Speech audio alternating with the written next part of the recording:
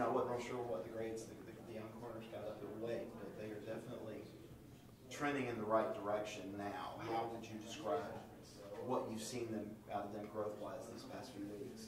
Tremendous steps. Guys are more detailing their work, putting in even more extra time in the film room and study sessions, asking more questions.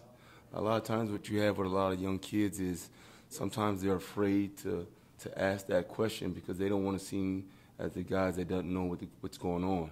And, you know, as much as you always tell them there's no stupid question, just ask a question. Some kids are really gun-shy when it comes to that. And I have a couple kids that, you know, they don't hold back anymore. And they ask the question because they want to know. They don't want to be out there second-guessing anything. They want to be able to play free. There was one play that I brought up that Nate got beat on the double move, but recovers and makes the really nice knocks down the pass in the end zone. Is that an example of that maturity and growth? Well, if you actually go back and you detail that play, Nate truly was on top. What you would have liked if Nate had done to turn his head a little bit sooner, maybe he instead of the pass breakup, he would have got the interception. But true and doubt, it still was a great play. It's one of those plays that, you know, is a sign of maturity, but also a sign of being taking coaching and taking the drill work from the practice field onto the game field. Yes, Coach Sweeney was talking about after the Wake Forest game, actually sitting down with Nate just about channeling his emotions the right way, because he felt like he just didn't have a lot of voice in that game. I guess, did you have a similar conversation with him? Well, you have those daily conversations, but like I said, a lot of times, you know, you're not put to the test until you're actually on the game field. It's one of those things where, you know, a kid who's very competitive, you know, has never been really in that situation before because he's a first-time starter, and so, you know, got the best of him a little bit, you know, because he wants to make plays. He's anxious, you know, he's hard on himself, so. You know, as a lot of times with young DBs, they don't know how to challenge it, and sometimes it comes out the wrong way. And then the sign of maturity is being able to take the coaching and go back to work and really believing in what you're being told. I think Coach May also said Toriano just wasn't quite ready for that game, but then he saw readiness that next week. I guess, what have you seen in terms of him just being tested? Well, you know, a lot of times, like I said, you know, in recruiting, you tell these young men that, you know, they're one play away from playing, and you know, I guess it's recruiting talk for a lot of these young men because there are a lot of people that, you know, give these kids that false prophecy that, hey, you're going to come in and you're going to start from day one. And so a lot of times, you know, kids sit back and they count the guys that are in front of them and, you know, truly don't really understand that they're literally one play away from playing. And so to go from being probably a guy who maybe get 10 to 15 plays a game to a guy that's getting approximately 45 to 50 plays a game, you know, it's a culture. It's a shock, you know. So, you know, it was a wake-up call, but it was one where, you know, he was ready for it, you know. And like I said, you know, he's grown tremendously, and it's good to see. You know, we're getting more depth in that position that we need. 4 blocks now. Do we need to give you a read ball? You know, you have the old Beamer ball or whatever. But what do you give the credit to for this? I mean, it's incredible. One, the players, you know, because they're actually out there they're making plays.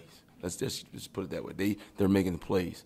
Coach Eason has done a hell of a job of, you know, putting those guys in position, and, you know, with the help of all the coaching staff, is putting that pressure on those guys. Hey, this is not a play to take off. You know, this is a true sign of what our defense is. You know, as much as we don't like teams to score, you know, but now to go out there on a special teams play and not take anything for granted and to block it says a lot about our kids.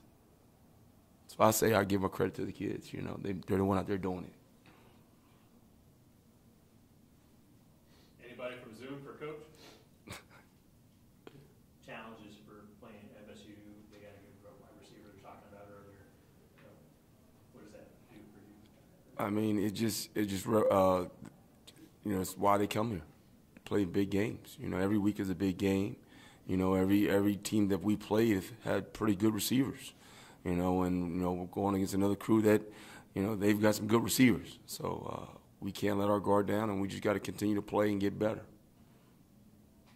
Coach, I got one, Trevor Gross from CTEX.com. As special teams coordinator, the 4 block kicks and punts this season, that's second nationally. How much of a contribution great. I mean, he's brought a heck of a wealth of knowledge.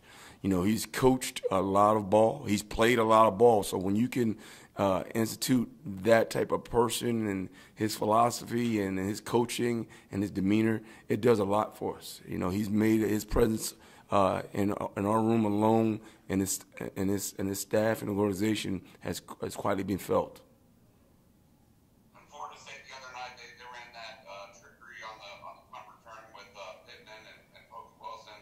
How do you guard against that sort of thing when the expected punt returner is faking like he's going to catch it, and then the coverage doesn't have a clue where the ball is? Well, it's one of those things where you coach the punter's got to relay where he punts the ball, and guys have got to do their job, and then you got to play with some vision. You can't play blindly on a football field, because one, you'll get in trouble. Two, you'll get hurt. And so what you do is you tell guys, hey, read your keys and react. And always got to be ready for some type of trickery. I mean, that's the name of the game now. Everybody wants to trick somebody, So you got to be detailed, and read your keys and then make plays. Anyone else for Coach? As far as Jaden Lucas, Coach Sweeney was saying he thought he was coming, but maybe in practice was a little too casual at times. I mean, how have you seen him progress in terms of his attention to detail? He's another one of those young kids that have, like I said, high school is drastically different than playing at Clemson. A lot of things that you can do in high school that you can't do at Clemson. And one of those things that you can't do is you can't be on the practice field and be casual, because you're facing some of the top guys in the country that will expose you. And so that was one of his things, is the practice tempo was a little different. And we're in high school, you could take a couple plays off. You can't do that. One play off in practice can mean a touchdown. So it's just those type of things that kids routinely have to experience. And like I said, for him, he's in a position that we're using guys left and right. So you've got to be ready. And like I said, sometimes guys come in and they see the number of guys that are in front of them, and they say, well, maybe I won't play as much this year. And now when you actually see that, what Coach Reed was talking about in recruiting come to fruition, you're like, wow, okay, I got to get my stuff together. So he's done a great job, and like I said, he's doing, he's taking the coaching and he's going with it. Anyone else? Maybe just one more. Just Andrew Mabula, obviously he's played he's bumped down the corner a bunch now. I guess what about his skill set makes him able to play both so well? Highly athletic, competitive, has played some corner in his career. So it's one of those type of things is when you have a young man with that type of skill set, you can plug and play him in various positions and he'll excel. And that's what you like, because you never know in this game. Like I said, you're one play away from playing.